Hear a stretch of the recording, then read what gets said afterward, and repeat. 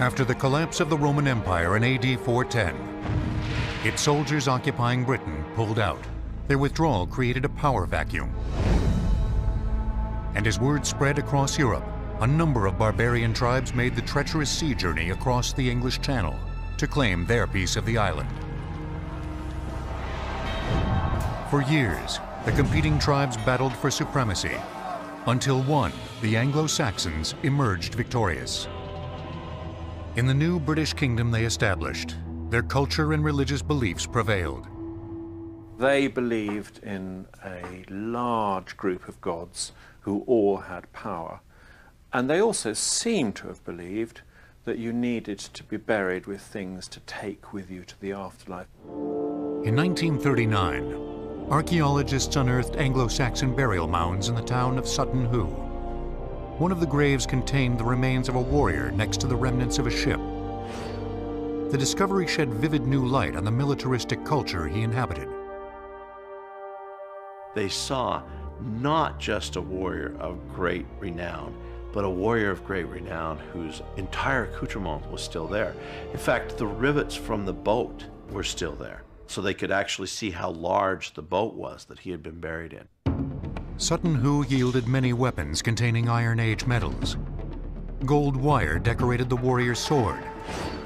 Bronze panels coated with tin lined his steel helmet. And an iron boss used to protect his hand capped his spectacular shield. All proof of his culture's mastery of metallurgy. When the Anglo-Saxons weren't duking it out on the battlefield, they lived in small villages scattered across England. In the center of each village was the mead hall, an oblong structure where the lord of the tribe conducted business and tipped a few flagons. Members of a reenactment group called Regia Anglorum have resurrected this bygone institution of Anglo-Saxon culture. Behind me is a reconstruction of an Anglo-Saxon mead hall.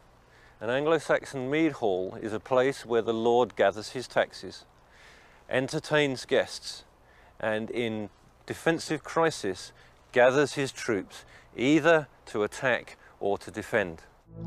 Mead was a honey-sweetened alcoholic beverage that the Saxons drank to break the chill of the harsh English winters. It filled every cup during their pre-war rituals.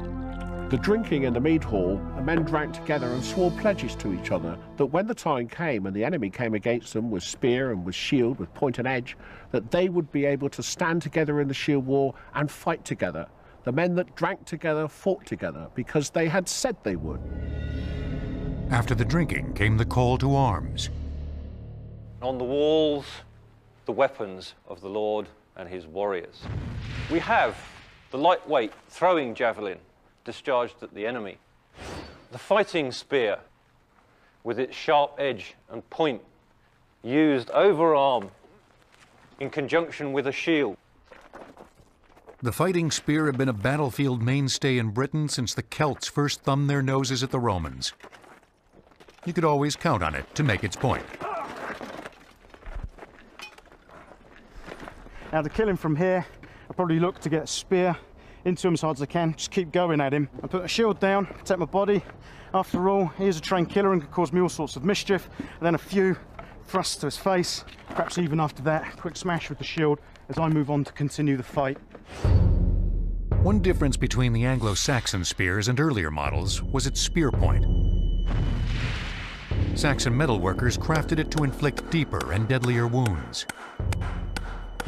If you look at this wonderfully made spear point, we recognize it's thinner at the point, it's even still sharp to a certain extent. This will penetrate the body and penetrate quite far into the body.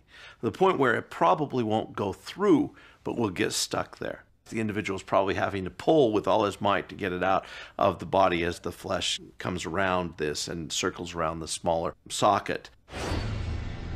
The most distinctive Saxon weapon was a single-edged knife called the sea-axe. The sea-axe, or knife, the weapon for which the Saxons were named. A utility weapon, a general-purpose weapon, a weapon of war. The Anglo-Saxons repelled every invader that dared to challenge them. Eventually, their pagan culture fell, not at the point of an enemy's sword, but as Christianity transformed Britain starting in the 7th century. Still, their legacy endures in the form of the international language they left behind.